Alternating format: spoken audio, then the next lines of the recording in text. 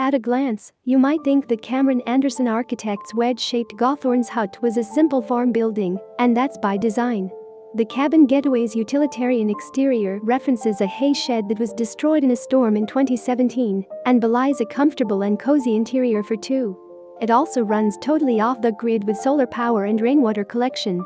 Bringing to mind Scotland's tin house, Gawthorne's hut is named after the historical owner of the farm it's installed on in Mudgee, New South Wales, and in a nice touch, incorporates recycled bricks from the remains of his original cottage. The cabin is finished in galvanized steel and wood. The interior measures just 430 sq feet, and available floor space is mostly taken up by a large open area that combines a living room, bedroom, and kitchen. That kitchen includes a propane-powered two-burner stove, a sink, cabinetry, a fridge, and a breakfast bar for two. There's also a bathroom nearby with a tub overlooking the view thanks to generous glazing.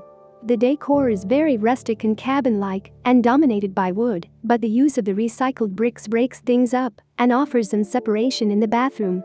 Gawthorne's hut was commissioned to serve as tourist accommodation and helps ensure the farm it's installed on remains profitable in the coming years. If you'd like to stay there yourself, it's up for rent on Airbnb.